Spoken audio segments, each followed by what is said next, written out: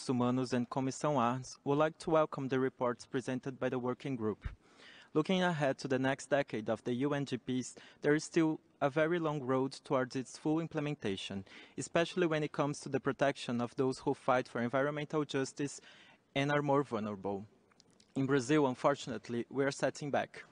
On June 5th, indigenous expert Bruno Pereira and British journalist Dom Phillips went missing in the Amazon region of the Javari Valley, near the Brazil-Peru border. Brazilian authorities were very slow to respond when the local communities sounded the alarm on the disappearance, and it was the indigenous communities who were the first ones to attempt a search and rescue mission.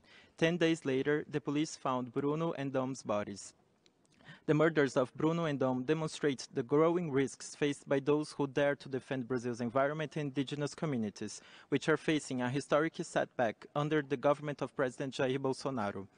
Oversight bodies, environmental and indigenous protection agencies, which once worked towards preventing violations, have suffered deep budget cuts and have been systematically weakened. Journalists and those who speak against this devastating scenario have also been persecuted by governmental authorities and groups linked to the extractivism industry.